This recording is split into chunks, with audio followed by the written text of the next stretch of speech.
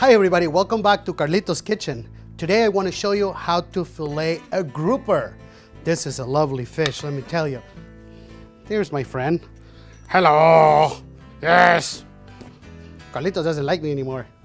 But anyway, we got the fish here. This is a whole fish, it's complete. It came from Punta Lobos. My friends went fishing yesterday and caught this beautiful fish. Look at the gills, see how red they are? That indicates that it's very fresh. So paper towels, your best friend when it comes to filleting fish. Because you know, they're a little slimy. This is a Deva knife. This is what all the Japanese use to fillet the fish. I like them. They're nice and heavy and see how thick they are? They also help you cut right through the bones. So we're gonna start this by cutting right here. We're gonna break the gill plate. And this knife being so heavy, it really helps. We'll cut that part. Now, best part, removing the inners. So we'll go here. Now it's open. Open sesame. There you go. Once you separate that part, which is the bottom of the gill, you put your hand there and just pull on it. See that? And that just brings everything out. This, bye-bye, in a little bowl. Paper towel's best friend, remember? Right here. So clean the board, clean that. One more. Let's clean the cavity. Everybody thinks, well, I don't want to clean fish. It's really messy. It's really yucky. Have you noticed? I wanted to do this just on the cutting board. I don't have a big sink. I don't have running water. Why? Because I want to show you how really simple it is. And I'm all using is just paper towels. So another thing that I want to add to this, if you're the avid fisherman and you go fishing, well, when you're out to sea and the little guy comes alive in the board, grab your knife and just open up the gill plate and run your knife just a little bit there. And you'll see the fish is going to start bleeding. That's the best thing you can do to your catch when you're on the boat. After that, immediately put it into some ice. Ice water helps the best, to tell you the truth. Now it's clean. We're going to remove the head. The knife just slides perfectly in there. And then you flip it. And the same thing is here. It's kind of like a guide. And more fish are. Now, you can grab this with your knife and just do that. See how that broke apart?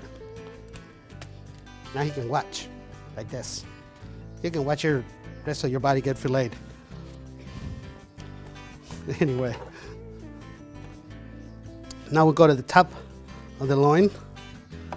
Always start by a knife and just, if you need to leave it just for filleting, leave it just for filleting, because this is important. You don't want this to be a hassle. And let me tell you, having a knife dedicated just to this, it's nice. Let's remove the kama. This is another part that I serve in my restaurant and people just go crazy for. Now let's do the outline of the fish. See how I'm always cleaning the knife every time I go inside the fish? Because all the slime from the outside of the fish contains bacteria. I don't want to add any of that bacteria inside my fish. Especially, I serve a lot of these fish raw in my restaurant. So it's very important that it stays completely clean. So I separated this side in the back. So right here is the rib cage. So we need to separate that rib cage. And just by doing that, see, one side, just put that here, okay. I'm gonna switch blades now. This knife, by being longer, it helps to do this pretty much in one stroke. This knife is so sharp that it almost wants to cut into the meat. Remove this. We got one more side to go. Put that over here. So I'm all about tips and how to make things a little bit easier. Another thing that we can do here that helps a lot is use your towel and grab the bottom, the skin. See, it won't move, like it's just, you got a perfect grip to it. See that? Okay, here, we can do two things with this. We're gonna separate the top loin, we're gonna separate the bottom loin. So if you run your blade through here, by doing this, there's a bunch of little bones, and they're here. They're in the first part of the top loin. So by doing that, and then this, and now we'll remove the belly. We discard this over here. That's clean, and that's clean, and there's no bones anywhere on the meat of the fish. And because this fish is nice and young, there's not a lot of fat on it. So I think it's just perfect to make ceviche with it.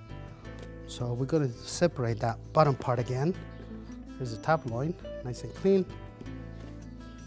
Then we'll just get the bottom part now. Okay, so need a plate. I want to plate this. Here's the top loin. Here's the other one. Here's my two little pieces. And that's it. Just took a few minutes. So if you pay attention to this tutorial, you watch it a couple times, don't be intimidated. It should be quite easy. So until next time, here's a beautiful grouper. It's pretty much the same if you fillet a grouper or a red snapper, but don't be intimidated. Just bring it home. The longest it's nice and fresh, you're gonna have fun.